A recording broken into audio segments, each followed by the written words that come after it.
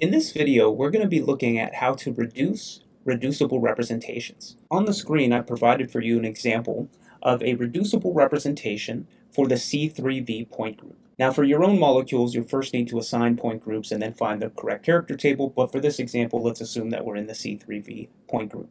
This reducible representation has characters of 4, 1, and 2 corresponding to the classes or symmetry operations E, C3, and sigma V respectively. So, these values are the character, or chi, of our reducible representation. This reducible representation is actually made up of the irreducible representations given by the Mulliken symbols A1, A2, and E. The character of these irreducible representations are the numerical values contained inside of our character table. And also, the number of operations for a given class are going to be the coefficients in front of each of those classes or symmetry operations. Those terms are used interchangeably. So in the case of our E class, there's an invisible 1.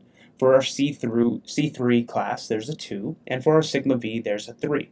So this tells you all the different components of what's called our reduction formula. Our reduction formula is actually what we use to reduce this reducible representation to its individual components, which are made up of the irreducible representations from the character table.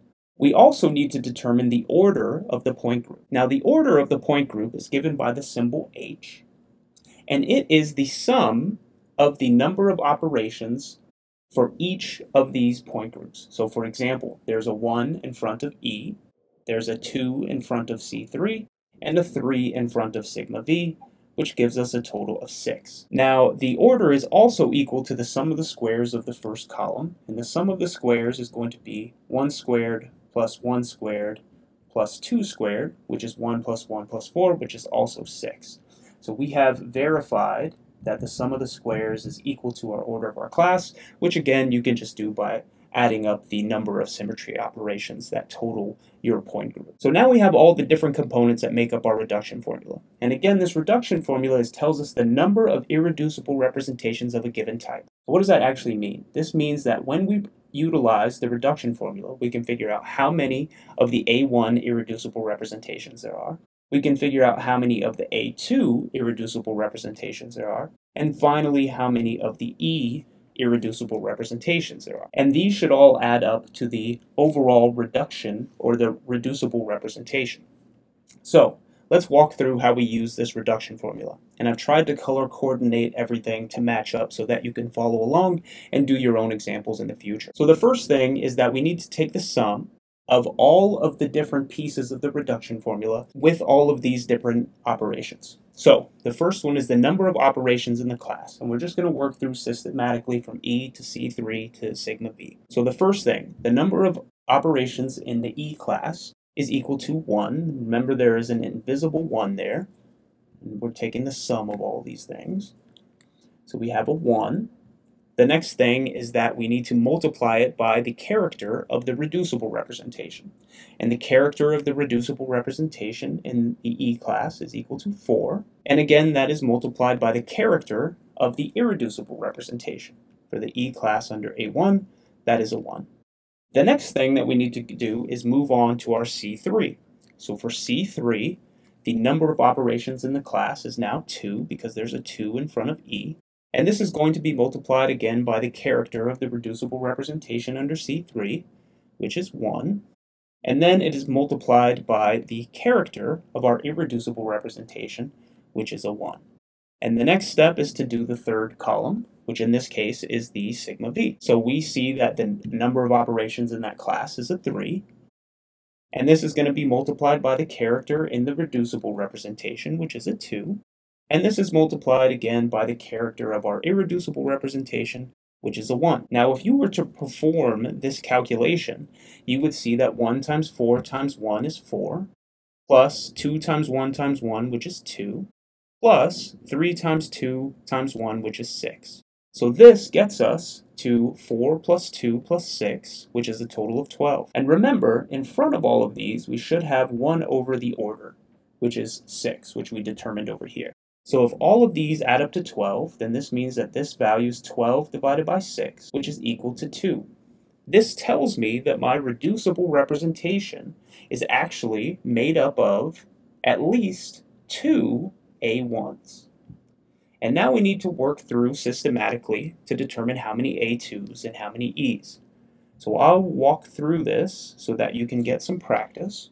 So again, we're 1 over the order. We're moving on to the number of operations in the class, and again, now we're in the A2 row. We see that the number of operations is again a 1.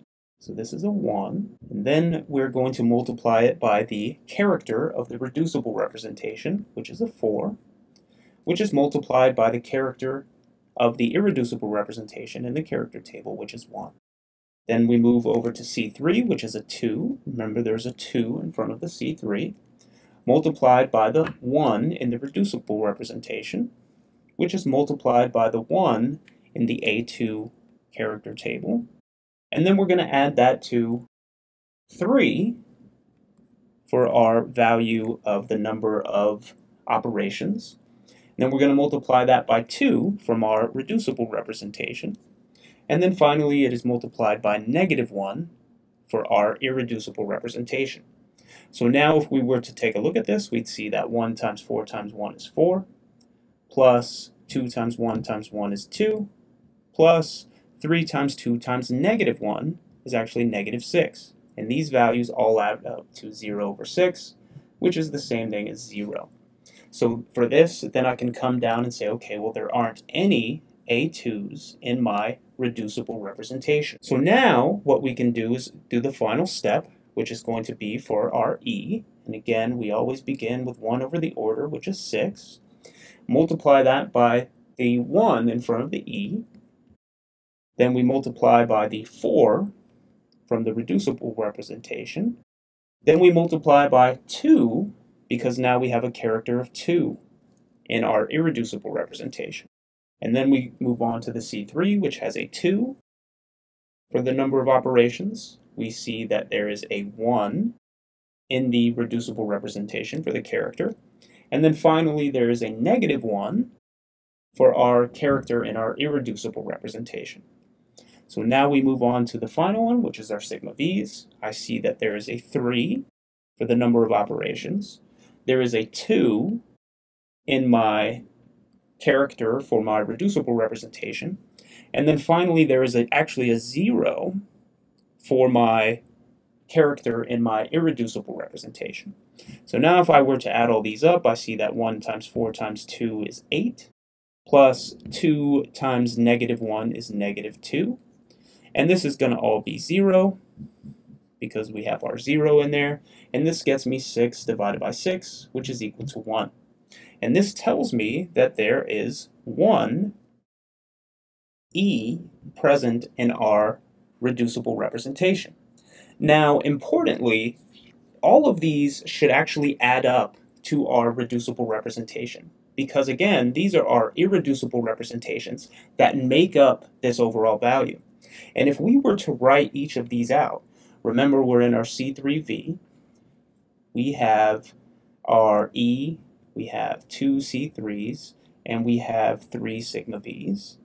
If we were to add these up, we should have, remember there are 2 A1s, so we should have 2 A1s, and we should have a single E. And again, this came from using the reduction formula to determine what irreducible representations actually make up our reducible representation. So all we would go through is put in these characters. For A1, it's easy because they're all 1s. And then for E, we see that there's a 2, a -1, and a 0. And if you were to take the sum of these, 1 plus 1 plus 2 is equal to 4. 1 plus 1 plus -1 is equal to 1. And then 1 plus 1 plus 0 is equal to 2, which, if you'll notice, is the exact same as the values in our original reducible representation. And you can use this for all kinds of things. In our class, we're going to use it to make molecular orbital diagrams. We're going to use it to figure out vibrational spectroscopic modes. And all we're doing when using the reduction formula is figuring out how many of each of these irreducible representations make up the reducible representation. And that's how you use the reduction formula.